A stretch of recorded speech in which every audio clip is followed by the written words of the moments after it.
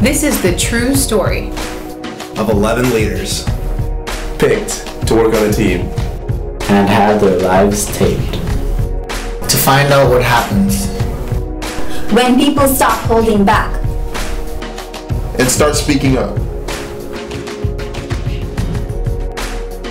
We're at our state's capital. It's now or never to surface these issues for over 1 million people. The real world, Tallahassee.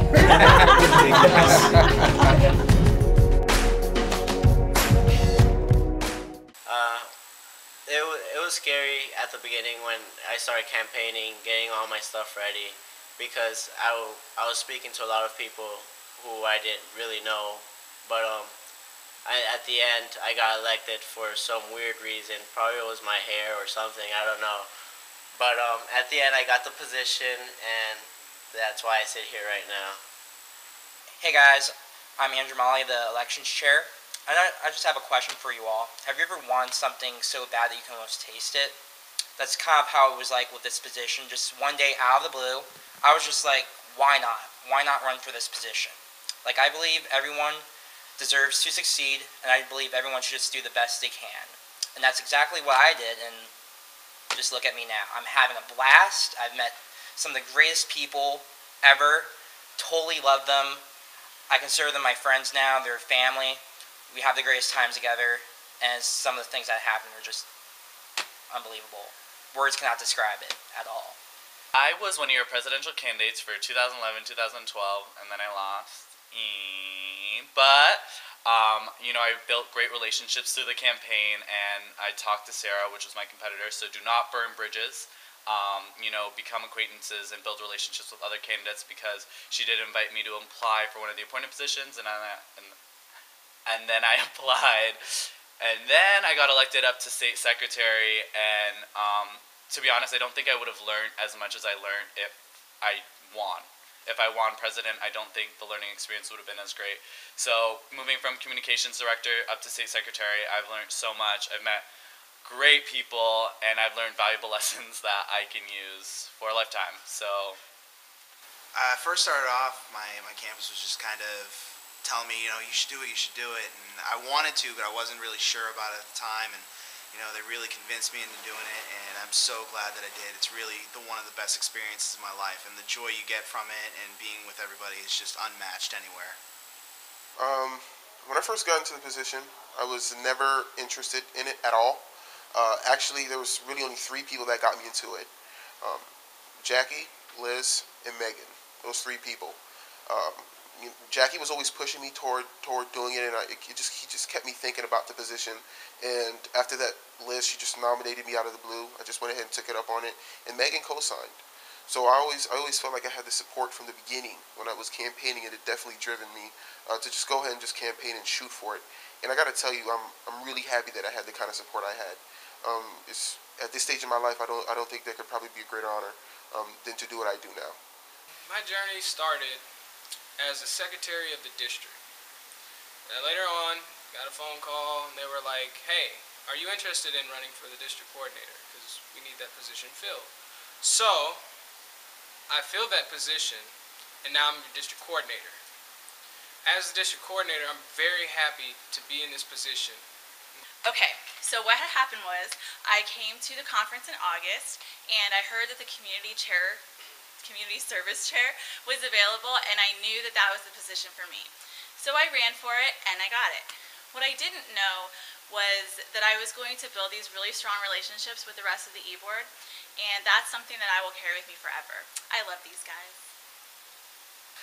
The interview process for my appointed position was very nerve-wracking because I had like 5 e-board members on my interview, and they were all staring me down, making sure that I was doing things well and that I was very qualified for the position. It's been a very rewarding experience for me because I feel like I am at the core of what the Florida College System Student Government Association does, which is advocacy of the legislative issues in Tallahassee with our legislators and senators. Other than that, I think it's just a great experience overall to work with the 1.1 million students that we represent, and I highly encourage anyone to go for it. So confession 1, shopping. Confession 2, changing my hair a lot. Confession 3, wait, no? Okay. Oh, I love my position, and applied for my position thanks to our last president, Maria Jose, who said it at the last conference, how if you're a student, stand up. If you're going to be coming to if you're going to be in school next year, stand up. And then I was just like up for the whole thing. And I just realized, why am I not running? So I ran for a District 2 coordinator position, and I got it. Yeah.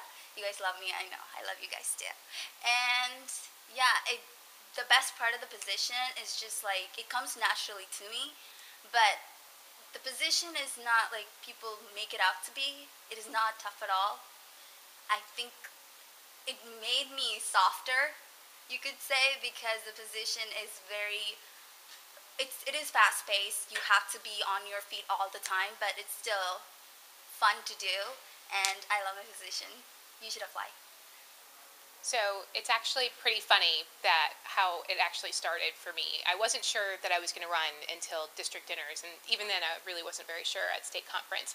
I was nominated for District 3 coordinator, and I accepted the nomination, and then one of my colleagues says to me, you'd make a really excellent state president. I said, you're joking. I don't believe you.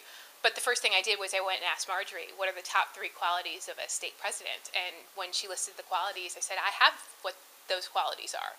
So after much thinking and praying, I submitted an application, and a day before the election I started campaigning, and it turned out to be the best decision I ever made in my life. And I thank God and my family and the organization for believing in me and electing me. How I became district coordinator. I started off going to the January district meeting at Broward North, and I was there looking at the organization, just becoming familiar with the organization, and I thought, wow, I'd love to do this. I always have a passion for stepping up, being a leader, standing out, advocating, and I thought, I think I'd make an excellent coordinator. And I started out, said, okay, let me try for assistant, because I don't want to overwhelm myself. And at the state conference, I had my application in for assistant, and I was there at the district meeting, and it just hit me. I was like, why am I going for assistant? I need to be coordinator. And I changed my application from coordinator, and ever since then, it has been a wonderful opportunity, something that I wouldn't give up for the world, and something that I love and appreciate, the fact that I represent such a beautiful group of students.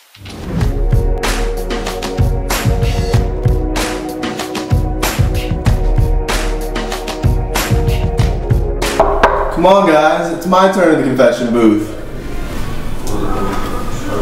Oh.